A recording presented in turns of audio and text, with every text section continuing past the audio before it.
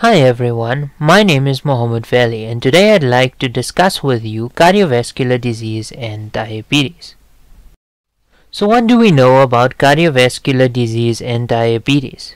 We know that there is an increased risk for cardiovascular disease in people living with diabetes. You are 2 to 5 times more likely to have or die of cardiovascular disease when compared to non-diabetics. So, what can you do about it? How can you reduce your risks? Does managing your blood sugar levels matter? What should your goals be? In order to understand this question, you first need to know what your cardiovascular risk factors are. Some of the most common cardiovascular risk factors are your blood sugar, your blood pressure, your cholesterol, your weight, and your waist circumference. So what can you do about it? Well, for starters, you can manage your blood sugar better.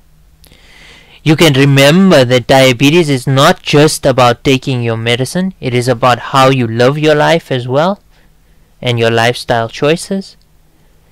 And be aware of what your goals are for your blood pressure, your cholesterol, your waist circumference, your weight, and your other cardiovascular risk factors. So let's discuss blood sugar management. The truth is that reducing your blood sugar to a goal that you and your doctor have agreed upon is useful. This is a concept that we refer to as control. So what indicates control? Well, we use a test called glycated hemoglobin or HbA1c. But what is this concept? This is a test that tells you your average blood sugar over a period of 3 to 4 months, or 90 to 120 days. You should discuss this goal with your doctor. Do you know what your goal is? Is your goal less than 6.5%, less than 7%, or less than 8%? Discuss your goal with your doctor. Negotiate your goal with your doctor. But how do you achieve this goal?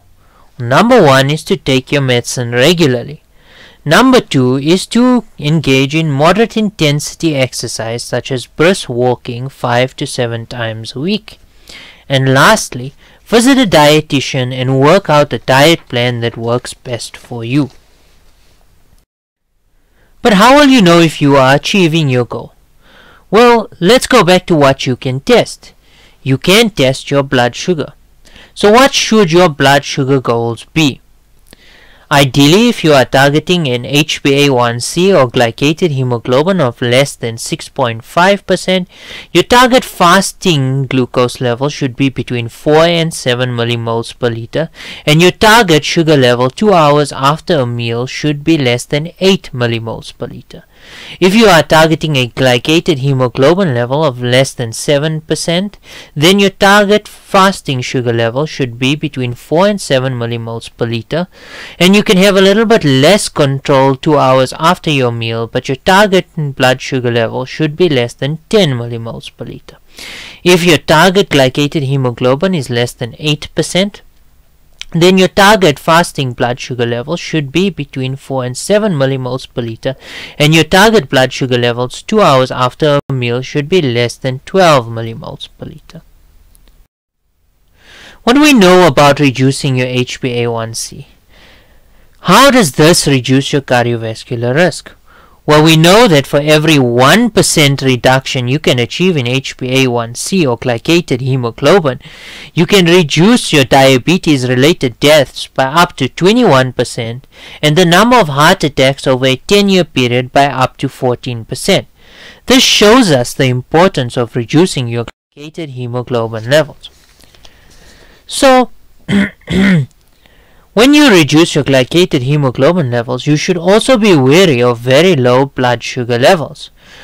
One large clinical trial and one very small clinical trial has taught us that there is an increased risk of death from very low blood sugar levels.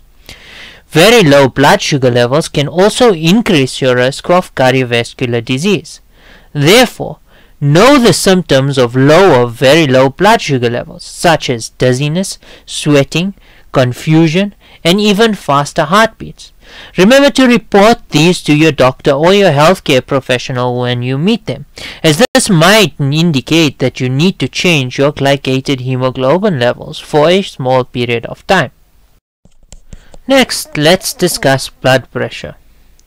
Your blood pressure is made up of two components, namely your systolic blood pressure, which is a measure of the pressure when your heart contracts, your diastolic blood pressure, which is a measure of the pressure when your heart relaxes. Have you ever been told you have high blood pressure? Well, what is this? High blood pressure is where your systolic blood pressure is greater than or equal to 140 and or your diastolic blood pressure is greater than or equal to 90.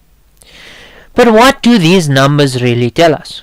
Well, we know that high blood pressure increases your risk for cardiovascular diseases such as heart attacks and stroke. So, what should your blood pressure goals be? Ideally, you should speak to your physician because these numbers tend to change from country to country and they depend on where you live. In South Africa, we suggest a systolic blood pressure that is between 130 and 139 millimeters of mercury and a diastolic blood pressure of between 80 and 89 millimeters of mercury. So how can you achieve this? Firstly, take your blood pressure medicines regularly. We know that all blood pressure medicines are equally useful in reducing your cardiovascular risk. Next, do cardiovascular exercise. You should aim to do at least 30 minutes on most days per week of either jogging or brisk walking. Cut down on your salt intake. You should not be having more than 6 grams of salt per day. Cutting down your salt intake to less than 6 grams of table salt will reduce your blood pressure by between 2 to 8 millimeters of mercury. Cut down your alcohol intake. You should not be having more than 2 drinks per day. Reducing your alcohol intake to less than 2 drinks per day will reduce your blood pressure by between 2 to 4 millimeters of mercury. Don't smoke or quit smoking. Smoking cessation has been linked to reducing your cardiovascular risk. Next, let's discuss your cholesterol. We know that high cholesterol is common in patients living with diabetes. This is commonly referred to as diabetic dyslipidemia. But what is this? Well, you have different types of cholesterol. The first type of cholesterol that we're going to discuss is the high-density lipoprotein cholesterol. This is commonly referred to as your good cholesterol because it's known to prevent heart disease. The second type of cholesterol is your low-density lipoproteins, which is commonly referred to as your bad cholesterol because it has been linked to cardiovascular disease and risk. The third type of cholesterol is your total cholesterol. This is basically a combination of or total of your high-density lipoprotein cholesterol, your low-density lipoprotein cholesterol, and a fourth type of cholesterol called your triglycerides. Your triglycerides are usually higher than normal, especially if you have diabetic dyslipidemia. But what really are these? Essentially, these are a measure of your cardiovascular risk. So how often should your cholesterol be measured? Your cholesterol should ideally be measured at least once a year, and you should discuss the results of your cholesterol measurement with your physician. You've probably heard that high cholesterol blocks up your arteries. While this is an oversimplification, high cholesterol does result in reduced blood flow in your arteries and can cause heart attacks, strokes, and even diabetic foot disease. So what should your cholesterol goals be? Ideally, you should strive to reach the following goals if you live in South Africa. A total cholesterol of less than 4.5 millimoles per liter, a high-density lipoprotein cholesterol of greater than 1.02 millimoles per liter in men and greater than 1.20 millimoles per liter in women. Remember that high-density lipoproteins is your good cholesterol and having a higher number is generally considered better. You should aim for a triglyceride level of less than 1.7 millimoles per liter and an LDL-C level or low density lipoprotein cholesterol level of less than 1.8 millimoles per liter. It is important to remember that for every 1 millimole per liter reduction you achieve in low density lipoprotein cholesterol, you can have up to a 23% reduction in major cardiovascular events and up to a 17% reduction in stroke. So how can you reduce your cholesterol? Well, firstly, you can take your prescribed medication regularly. The mainstay of cholesterol treatment is a group of drugs commonly referred to as statins. You've probably heard both good and bad things about statins. But what we know for sure is that statins reduce the risk of a heart attack or stroke and are generally well tolerated, although some people may experience muscle pain.